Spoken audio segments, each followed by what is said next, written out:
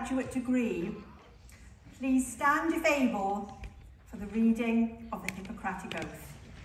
The oath today will be read by Catherine.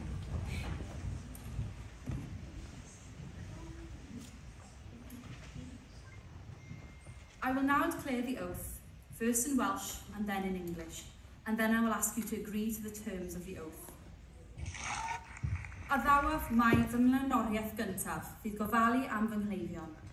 Byddaf yn garedig gyda phob claf ac ymdrechaf i gyfathrebu yn effeithlon gyda nhw.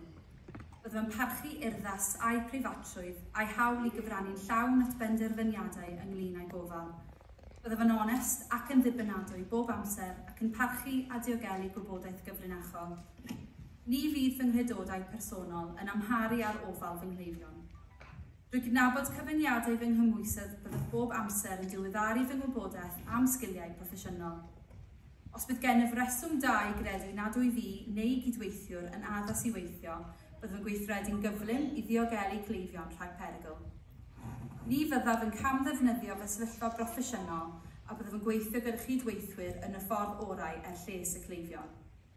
Yn yr holl faterion hyn, ni fyddaf byth yn gwahaniaethu'n anheg yn erbyn fy ngleifion na'n cydweithwyr, a byddaf yn barod i gyfiawnhau fy ngweithredoedd iddynt ym mhob achos. Rhoddaf yr addewid yma ar fy llw yn wirfoddol ac o ddifri. Os ydych yn cytuno â thylerau'r llw, dywedwch y dwyf. I promise that I will make the care of my patients my first concern. I will be considerate to all my patients and will strive to communicate effectively with them. I will respect my patients' dignity and autonomy and their right to be fully involved in decisions about their care.